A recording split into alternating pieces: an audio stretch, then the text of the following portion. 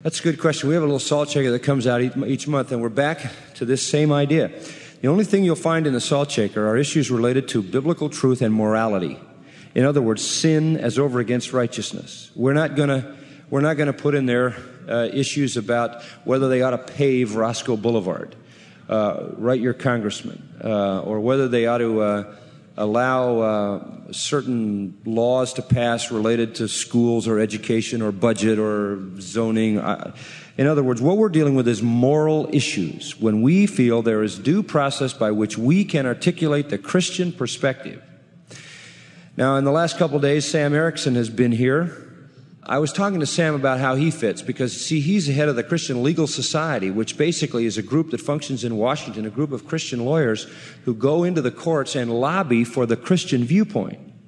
And again, what they're doing is taking due process of law in an honorable and reasonable way, demonstrating Christian character and Christian testimony, and articulating a Christian viewpoint on these issues. That's very vital, and that's what we're asking people to do in the salt shaker. That's not political. That's taking a voice in moral issues that face our nation and giving the Christian perspective. The editor of the LA Times one time said to me, he was coming here, and he said, the owner, he said, why don't you ever use the platform there to get on the bandwagon for some of these really important political issues? And I said, because the only thing I want to talk about is what God talks about. Everybody's got their opinion. I think God has a right to be heard in the midst of all of this. And all we want to do is articulate the biblical view. And it's key for us to have Christian lawyers who will go into a courtroom, for example, when a debate is going on, and give a biblical viewpoint to an issue that is confronting the nation. Right now, the Christian Legal Society has 3 cases before the Supreme Court of the United States in which they articulate the biblical view. But they do so with a great sense of graciousness. Let me give you an illustration.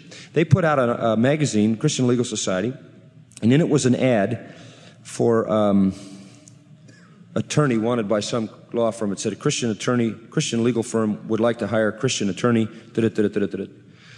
And so the Jewish, one of the Jewish groups, which, by the way, are behind a whole lot of this stuff, because there is that ancient antagonism to Christianity.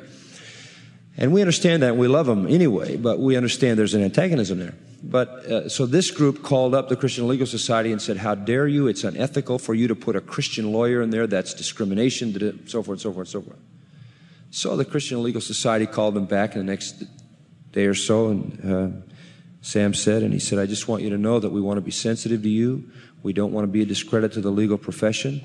And if that is an offense to you in our magazine, we won't put that there anymore. And he said the girl was an attorney who listened to him in the Washington office, who broke into tears that anyone would be that conscientious. It doesn't matter to them because their magazine only goes to Christian attorneys, so they know what they're saying. But rather than make war, they would seek to make peace and express themselves in a gentle way.